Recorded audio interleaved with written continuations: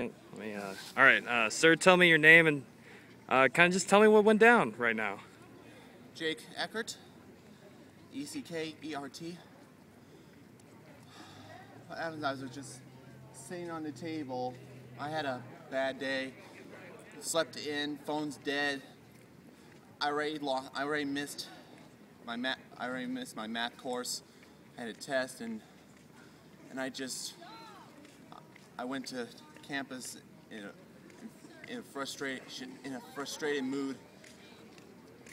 I sat down and I was thinking about what I'm going to do. I've been having bad thoughts, and then out of my eye, I see a guy running around in his underwear, and right on impulse, I was thinking I'll just vent my frustration on him. You certainly did. You took him down. I did. What'd you say to him after you got him to the ground?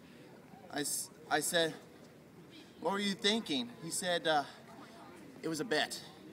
It was a bet," and he said he wasn't in trouble because he wasn't completely nude.